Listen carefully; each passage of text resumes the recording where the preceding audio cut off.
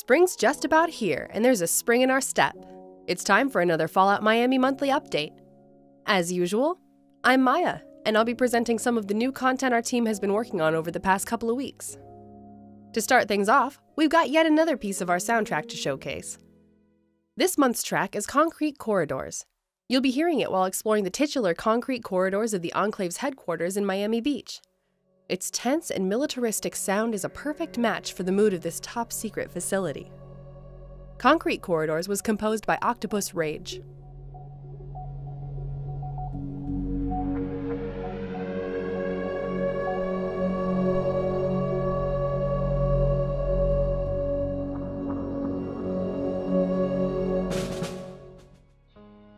When we talked about the faction reputation system last month, we showed you two of the wonderful faction icons Bruno Sathler and James O'Dwyer contributed to our mod. We've got two more for you this month. Since each group in the Vacation Wasteland will have at least a couple different end states, it makes sense that even smaller factions such as the Rovers will be part of the reputation system. Even though they're a very self-contained bunch that doesn't impact the main quest all that much, they're certainly unique and interesting enough to visit during your playthrough. A side faction that does relate a lot more to the central plot of Fallout Miami would certainly be the Cubanos.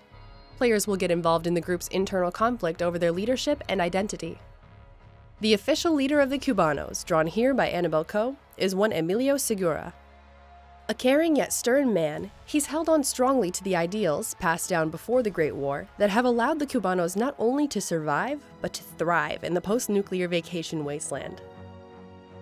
While he was certainly more hot-headed in his youth, strong mentorship and years of experience made him a reliable leading figure to his people. But those years have really been piling up, and he hasn't been doing too well lately. That, combined with the old man's stubborn refusal to explore new opportunities, is what led to Carlos Trueno stepping up and assuming a de facto leadership role. You may remember him from one of our earlier monthly updates. There's quite a lot more to the conflict between these two, but we don't want to spoil anything for you, so that's all you get for now. And, last but not least, we have something a little more lighthearted to show you. You might remember our surfer tribe, the Tide Riders. We also talked about them in a previous video. A couple of different visual influences went into nailing down their aesthetic. Their look is certainly eclectic.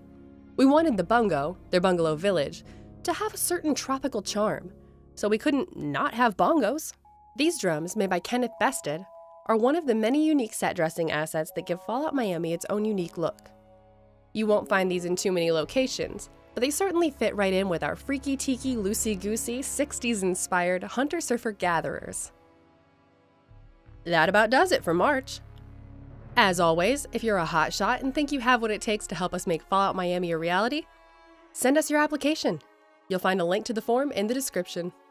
See you next month!